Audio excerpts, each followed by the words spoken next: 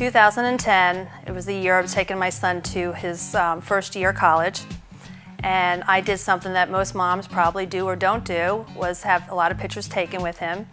And when I got home and took a look at the pictures, I said, oh my goodness, I thought I was hiding the fat rolls underneath my shirt, and there they were.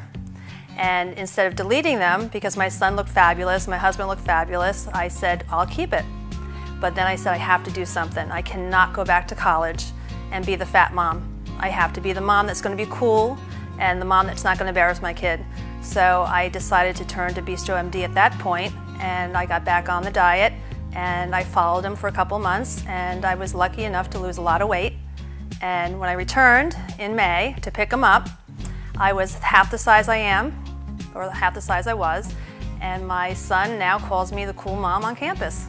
BistroMD has given me back the confidence and the self-esteem to go on to be who I want to be and to live a long and healthy life.